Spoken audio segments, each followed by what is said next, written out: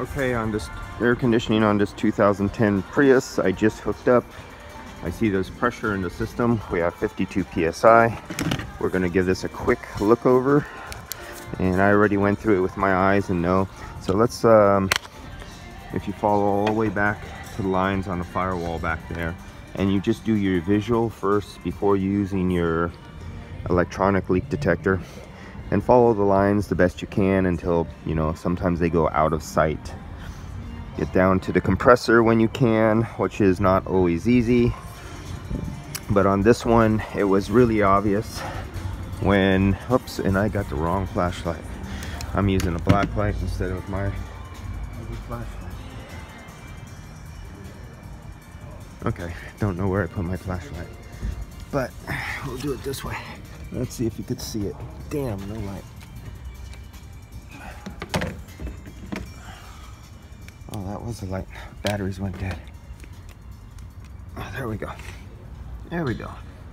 Look at all that oil right there at that fitting. There's the dry part of the condenser. And as you come this way, you see it turn dark. And then where the oil was, it collects dust. So that one's leaking at the condenser. The fitting is dry around the fitting actually. Well, that fitting's wet. But yeah, and I'll zero in on it with electronic leak detector and find out exactly where the spot is. But we'll start it up and we will look. Let's see. Oh yeah, that's right. I always got to show if we could catch this. That's what's the sight glass look like, because there's people who want to see the sight glass, so we'll indulge them.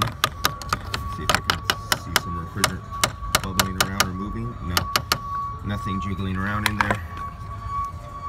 So let's go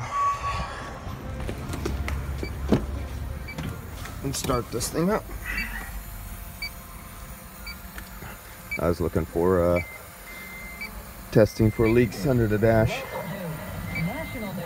The CDC's vaccine advisory panel approving the Pfizer shot for 12 to 15-year-olds. If you're talking about it, we're talking about it. KGO 810. You're listening to the morning show with Nikki Medoro on your radio and smart speaker. Okay. KGO 810. Let's turn that off. Down. Let's get that in fresh air mode. All right. Get some speed up there, and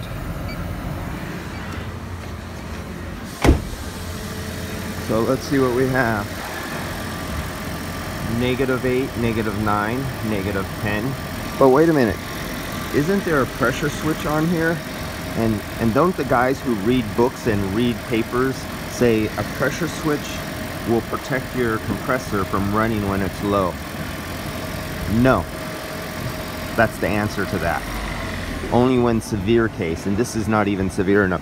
So right now this compressor is starving for oil and it's starving for cooling. So the temperature of the return line, as you can see, we have a superheat of 93, and you can see the suction line temperature is 68 degrees. And yeah, that tells all right there.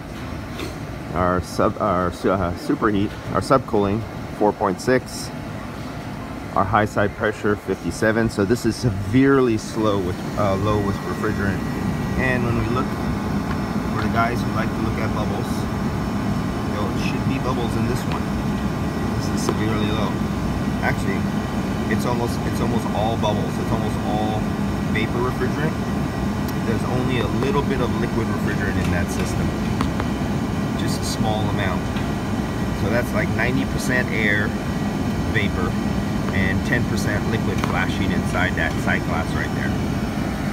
So that would be a good indicator that you are low in this extreme situation. I wonder what our temperature out our dash is. Let's see. Let me connect up to my field piece gauges that are in the dash, because I can connect up with my field piece gauges because they're not testos who don't work with older iPhone and older Android tablets. Yeah, for my testos, my new ones. Guess I gotta go spend $1,200 on a phone to use my new Testos, and another $400 I spent on a new iPad to work with my new Testo instruments. Come on. A little Bluetooth would help. Get the Bluetooth up. Dismiss. So we got 69 degrees coming out of the dash, but our ambient air temperature, look at our ambient air temperature. It's 55 degrees out here. This is where it's taking the temperature, and it's 55 degrees. And we got 69 degrees coming out of the dash. And why do we have 69 degrees? Because of the hot air temperature here off the fan is getting sucked in right into here, and there's no cooling being provided by the evaporator under the dash. So blowing in your face out of the dash, it's 70 degrees because of this air temperature right here, or 69 degrees. And the air temperature right here, see this one right here? This is the air temperature right here, 77 degrees. So at this point, we have 55 degree air going into the condenser and the radiator. Then it goes through the fans, over the engine, and it's coming in, it's getting sucked down right here. And at this point right here, it's 78 degrees. And it's mixing with a little colder air over here and a little colder air maybe over there. And so what comes out of the dash is 69 degrees, plus a minute amount of cooling that's being provided by the evaporator. All right, catch you guys on the next one. Let's see if I can pinpoint this leak.